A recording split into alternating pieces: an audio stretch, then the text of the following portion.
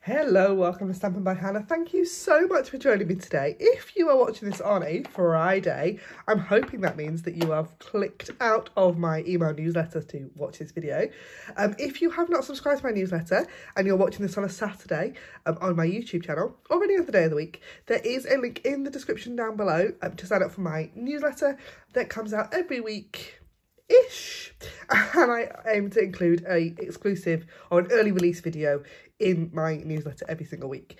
So this week I thought we'd make a bit of a start on some Christmas cards, but I am not using the July to December catalogue.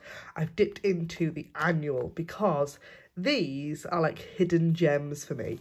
They were in July to December a couple of years ago, and I love them and I use them every Christmas and I just think they're beautiful.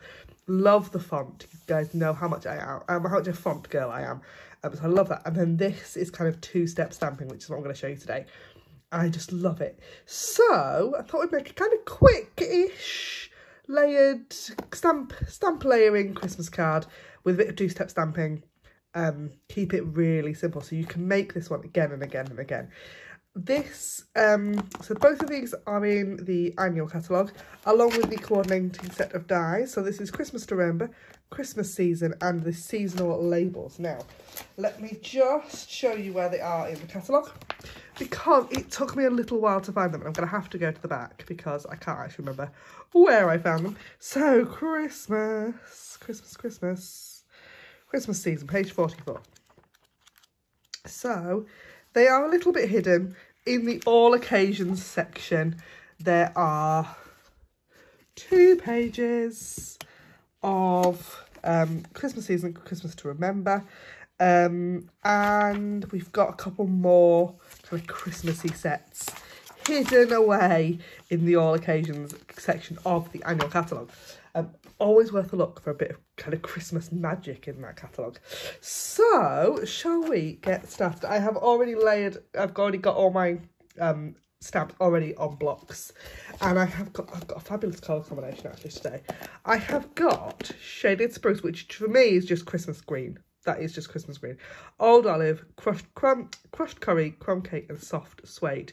So it's something not red because tend to use red on every kind of Christmas card. It's always red. They're always red and green. But I've taken the red out and replaced it with a bit of yellow, but it's still going to be really festive. So I've also got a card base in that Shaded Spruce colour. I just love this. That is Christmas green, isn't it? I don't know about what anybody else thinks, but this is like the green Christmas. I've got a piece of basic white, which is cut 1/2 centimetre shorter and narrower than my card base. And then I've already gone ahead and used this fabulous label die from that seasonal labels die set to die cut a label out. So I think the first thing we'll do is get our sentiment on this label piece. And I'm going to stamp, I think, in soft suede. This is not a colour I use all that often, but I just fancied it for this card, I've got to say. So I've got the sentiment that says, may this be a Christmas to remember and cherish, which I just think is lovely. I'm going to stamp that right in the middle of there, straight down, straight up, just on there. Really pretty, really simple. So the next bit, I'm going to move out my card base out of the way and move my sentiment piece out of the way. I'm going to take this piece of a basic white cardstock, and I've got some of the leaves from that Christmas season stamp set, some of the dots and the large pine cones. So what I'm going to do is I'm going to lay this sentiment piece kind of where I want it on my card, just so I've got a bit of an idea of where I'm putting these pine cones. The pine cones are going to go on first because they're the big kind of statement pieces, and then we can fit the leaves in and things around them afterwards. So you've got 2 of the pine cones. They layer together to give you one-dimensional image. So the one that's kind of more solid is your base image. So I'm going to stamp this one in crumb cake. And I'm going to go there. And then layer that piece back on, just so I know kind of where it's going to go, just to give me some sort of idea of placement. And then there. So you've got our 3 pine cones already sort of on. I'll close up my crumb cake for a moment. Then I'm going to take the less solid pinecone image. I'm going to use that soft suede again. And I'm going to move this completely out of the way this time. Don't need that now. And then we can just, looking through the clear block, see our image underneath and get it sort of lined up. But it's not, it doesn't have to be perfect, because actually it doesn't matter. It will look gorgeous even if it's a little bit off. Stamp that down there, and then again. And here you see they do line up really easily. And it doesn't matter if they're a little bit off. But they give you really lovely kind of dimensional images, which is great.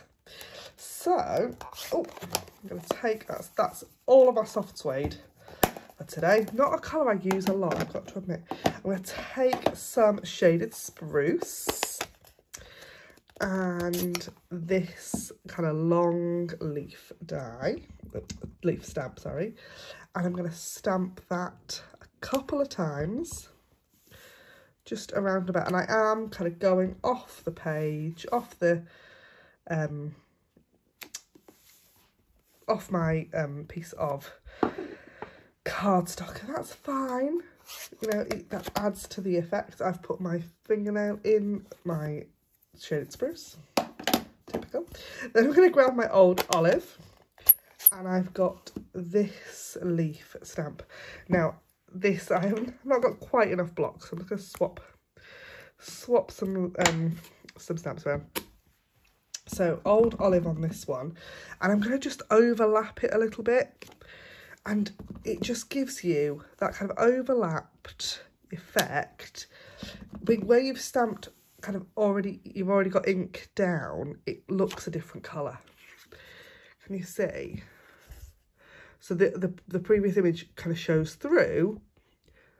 It just gives you a really lovely layered effect. That's my old olive. And then I take the, I mean, really it's spruce. It should have been in shaded spruce, but I don't care. I'm going to take this in crushed curry. I'm just going to stamp this around a little bit. Now, so far, I've been using the law of 3. And I tend to do that a lot when I'm making anything, really, that I will stamp things 3 times because nature likes an odd number. So I've gone for 5 with the crushed curry, just because I felt like it needed a bit more filling in. But I stick to that odd number. And I'm going to go back to my crumb cake and the dots. And all I'm doing is just sort of filling in a little bit where I just want a little bit more something. Just, yeah. Doesn't have to be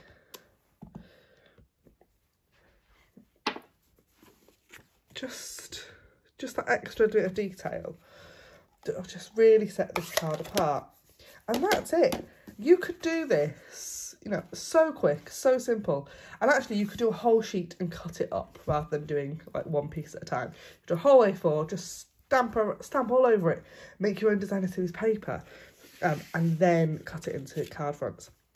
So I'm going to take my Stampin' Seal, bit of seal on the back of that piece of basic white that we've stamped already, straight onto my card base. It's a little bit wonky actually, that's okay. And then we've got Christmas, maybe this be a Christmas drum, and I'm looking at that and going, oh, I think that needs a little bit of linen thread actually. I'll pop a bow on it. So I've got some linen thread. I love this stuff. This is like a staple in my craft room. Really does come in really, really handy. Just for those, you know, when you just need something just a little a little something. I'm going to tie a bow in my linen thread. Just like so. I'm going to keep the bow quite little, but I want the tails quite long, just because I really like that look. I tend to keep my linen thread in the bag as well, because otherwise it sort of unravels and goes everywhere. So I want some dimensionals, she says, and she can find them. So 3 dimensionals on the back of that sentiment piece. And we know where this is going because that's how we did our stamping in originally. So I was going to pop that there, and then I grab the mini glue dots. I love these, they're so handy, and they just come on a strip, on a roll. Can you see them?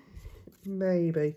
And all I do is you could stick the bow directly on it, but because actually that dot is bigger than the bow, you take a pick and take the glue dot and sort of fold it in half,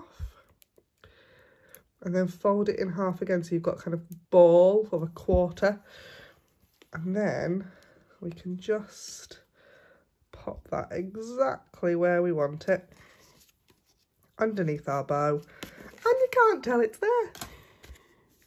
But that bow is going nowhere. And that is my Christmas card for today. Thank you ever so much for joining me, either in my newsletter or just randomly on YouTube.